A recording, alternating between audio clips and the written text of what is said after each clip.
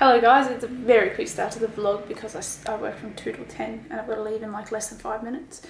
It's been a slow start to the day. Happy Easter, by the way, if you celebrate it. Been a slow start to the day. I snoozed my alarm for like an hour and then ended up going for my run just before 11. So I got back just before 12, did my stretching, had a shower real quick, cooked my dinner for work. I've just eaten my lunch. Now I've got to brush my teeth before I go to work.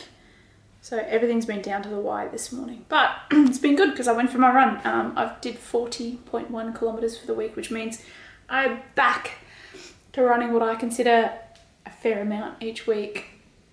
And I'm doing it and I'm healthy. I feel great. Besides for the soreness from the hiking, I feel really, really good. And as long as I continue to stretch, I think I'm going to be just fine.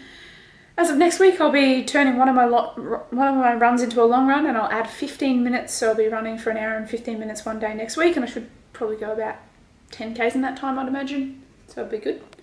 I can't wait. I'm loving seeing all the improvements in my outlook and my body and just my everything since I've been running. It's been fantastic. I will film more when I get home. I've got to stop talking and get ready for work. I just got home from work. It was a really good day. I got so much done. I'm becoming increasingly more productive at work, so it's good. Also saw one of my workmates who's been sort of working somewhere else for a while, so I haven't seen him in ages, and I love that guy. He's a legend, so it was really good. I'm going to go to bed now. It's only 11:15, but I start work at 10 tomorrow, so I'm going to wake up at about 8. I should probably try and wake up at like 6 and run, but maybe I should do that. Part of me wants to get the run out of the way, but part of me also wants to get optimal sleep, so because I can technically run tomorrow after work.